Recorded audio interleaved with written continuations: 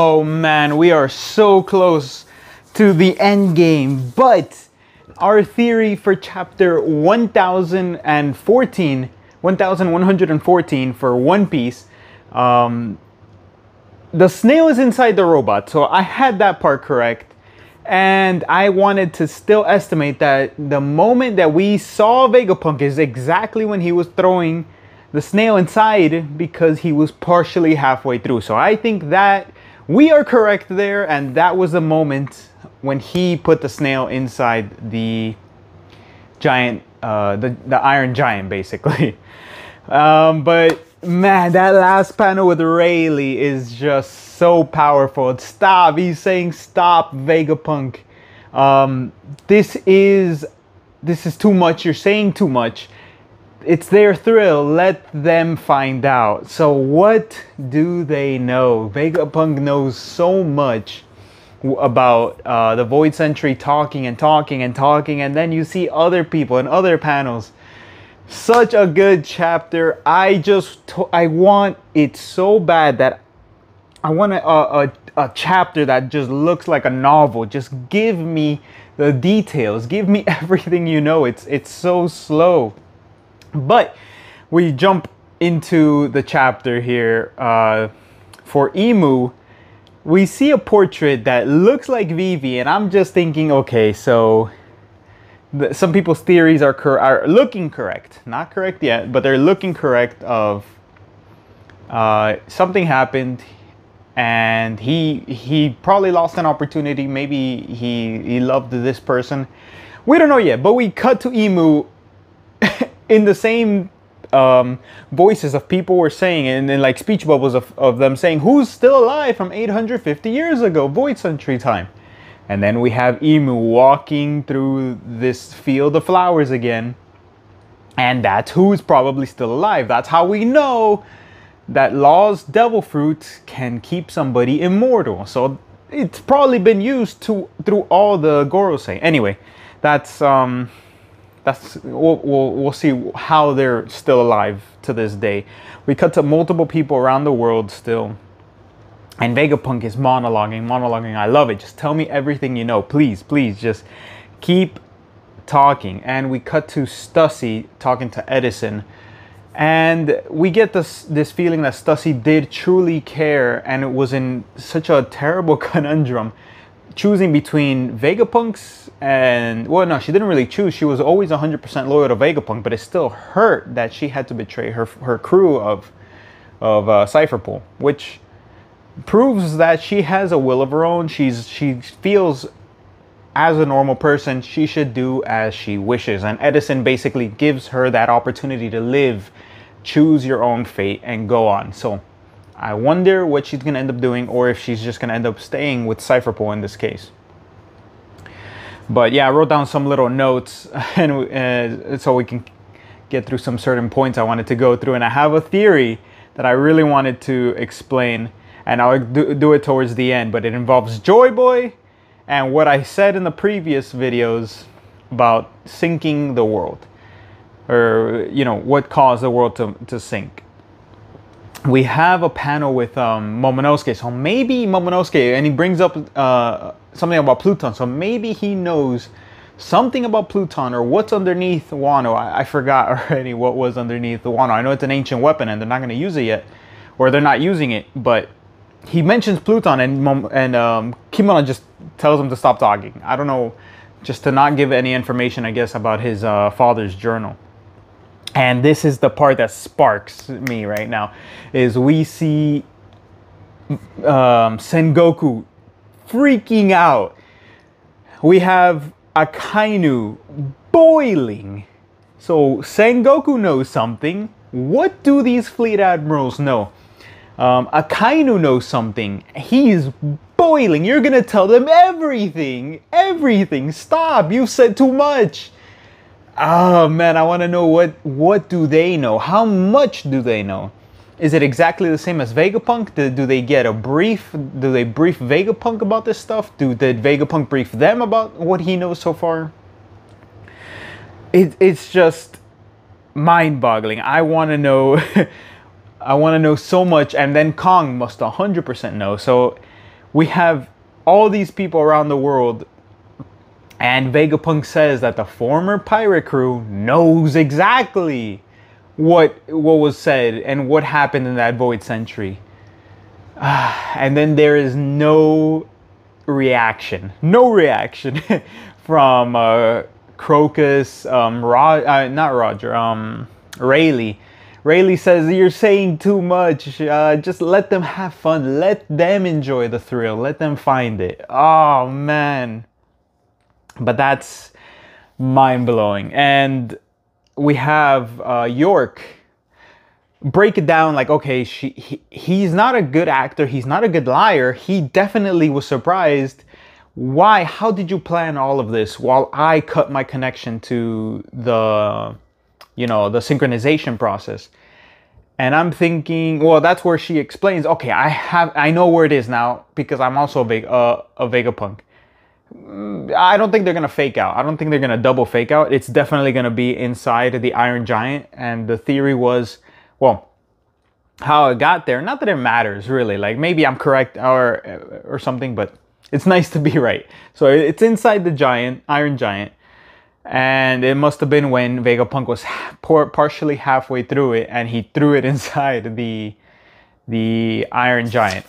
And oh my God, this brings up the thing. Frankie is so critical to the story now. Frankie, my boy, he stands on business. He has to, right? It would be such wasted potential that he would not know how to build a Pluton, or he hasn't built a version of it, that he might have the Sunny be it, or he himself is the weapon he used and programmed or something. I don't know what it is, or he condensed it, he modified it, he did something. It would be detrimental, in my opinion, that he doesn't know how to create a Pluton to fight that other ancient weapon. When Vegapunk says there's used to be 3 great ancient weapons, are there other ancient weapons? Are there lesser ancient weapons? Are there more than 4? Or are there more than 3 ancient weapons? No, are there 4, 5, 6? Are there more? Are they being replicated? So I don't know, but this is why the Pluton exactly was built. There's no chance that there is no use for it, right? I have a little note. Let me see. So yeah, Vegapunk said too much. And I guess I'll jump into my theory here because I have like 2 minutes left. So my theory for the chapter, not chapter, but like why Joy Boy wrote an apology letter. And I mentioned he probably used it to sink the ocean, to use it against the Celestial Dragon's forces. Maybe they had to recoup. Maybe the war is still ongoing, because he wiped out so many people, and the Noah's Ark can be his ship. He either sacrificed himself, he kept everything at bay, or something like that, and he took them out to the giant field or something in the center where there was no chance to escape, and he used the ancient weapon to submerge the entire forces of the Celestial Dragons, or world government in this case. And that's why he has an apology letter. The ship, the Noah's Ark, could be his ship. It could have been used to save the people that were going to the fight, so he has a backup plan. But he probably ended up sacrificing himself in this case, because the most obvious thing is the world government, of course, did it. The world government wiped everything out. I don't know. That's just a wild theory that I'm throwing out there, because Oda knows you're going to assume that the world government did it. He just pulls an Uno reverse card and says, no, Joy Boy actually rose the water level by 200. And that's why Roger laughs, because he probably explains the method that he used to defeat the world government. Or maybe, I don't know. It's a crazy theory, a wild theory. It's completely out there. But that was, I think that's it for me, since we're reaching the time limit here. But please leave me a like, comment, subscribe, and I'll see you for the next one. Right, so that first portion is to stay under 10 minutes, and this will be just to keep monologuing on those ideas and put it on YouTube, so it's a little longer form. The theory for Joy Boy. So I'm trying to think of the most outlandish thing that he would do that would make Roger and the crew laugh when they read it. And it's probably one of his most ridiculous ideas on how to take down the world government. And that's probably why Roger wanted to meet him, is just how he probably handled his situation, and how he might have written it before he, no, that would be ridiculous, right? If he wrote it before he passed away, I guess. Maybe he did it. No, of course, right. So he doesn't necessarily have to have sacrificed himself, but carrying on it is he wrote how he did it. And he himself used the weapon so he can give people more time to find a way to defeat the world government, since they're going back into not hiding, but staying up there in Marijois and trying to gather more resources, more weapons, because they lost everything on that giant flooding that maybe Joy Boy would have caused, which makes sense now more why the Noah is there. He could have told everybody else, hey, go to the highest point, because I have a plan. Go to the highest point in around the globe, really, because we're theorizing that it was all one giant landmass, which could have been Pangea. And in their world, right, Pangea, the one giant landmass. And his best course of action was, I need to flood the world right now. Or just the best way to take down their massive faction and army is to bring them out anywhere, really. And this is what I thought of also, is they have devil fruits. They're probably accruing a ton of devil fruits, and this is why I'm feeling like he used the ancient weapons to flood everything, is because the world government probably had the most devil fruits users. And in a world full of land, what's the risk of a devil fruit? Is the ocean. Well, the ocean's way out there. You're in the center of land here, where devil fruits reign supreme in this case. And he probably knew that, or they probably kept supplying and using this. And I had a thought of why the sea would hate them in this case. What was it? And I forgot. The sea would hate them because of the devil fruits. Maybe that doesn't play a role, but anyway, they kept amassing devil fruits on the world government side. And the best way to take care of the devil fruits is, hey, flood them all. Bring the water to them. And he would use the ancient weapon as long as he was making sure and kept funneling maybe some devil fruits. Not sure how the Gorosei and Imu would have escaped, or maybe Imu wouldn't have been the one fighting in this case, right? So, But yeah, that then he wrote down his whole story on how he took it out on the poneglyph, on the last poneglyph in Rhode Island. That's my theory, at least.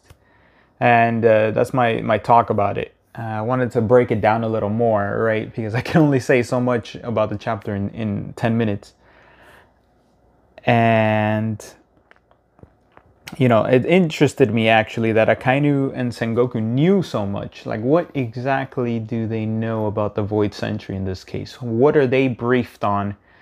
Or maybe Sengoku passes down the information, because I don't think the Gorosei would brief them. They probably don't know. This is probably like an internal marine thing where Garp knows, because, man, Roger probably told them. Or maybe they are briefed on it as an internal marine secret type thing that they only the highest members know, the true, at least to their form, to the extent of their knowledge, the history of what they know, which nobody else really knows. That's why Akainu knows, and he's saying, you're telling them everything, just you're saying too much. And it's funny how Rayleigh phrases it, because he wants people to go and explore and learn about the world history without it being told to them. And my last topic and last point is Frankie. Frankie plays such a vital role in this case because, man, he knows the blueprints. And I guess I explained it enough in my video for that. He knows how to build the Pluton. He knows he knows what it would be used for, and it actually plays a role because he had his weapons used in a bad form too. So he's the best person to use it.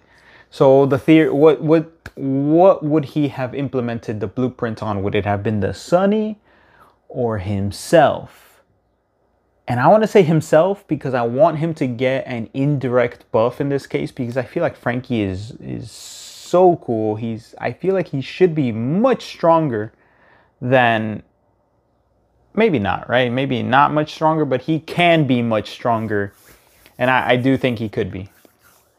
And if he gets that Pluton buff, man, maybe he's gassed out for 24 hours or something, but that would be a sick buff. But in other words, in other cases, it could be incorporated in the Sunny, right?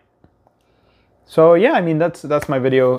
Kept monologuing a little bit there. I just like to keep talking in this case on some of these things. I just wanted to break that down a little more. If anybody gets any ideas on playing and building on those theories, please let me know. Please leave a like, comment, subscribe, and I'll see you for the next one.